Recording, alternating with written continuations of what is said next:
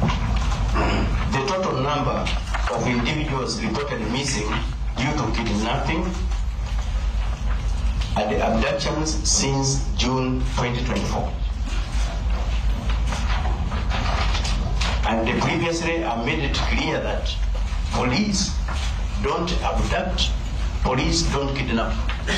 Police only arrests and we detain in the lawful facilities, that is within police stations.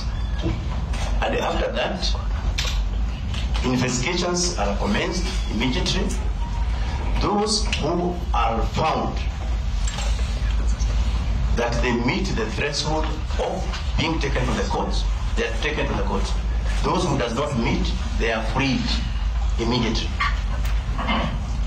So that is the procedure. So the issue of kidnapping and abduction is not there in the police.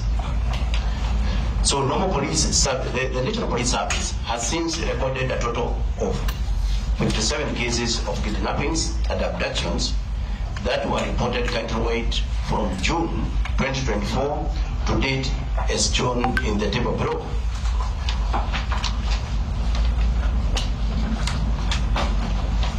Number one, we have got all the 57 cases are detailed there. And we can start from number one. There is a case from Nyeri. The name of the missing person is given there. There are two in number.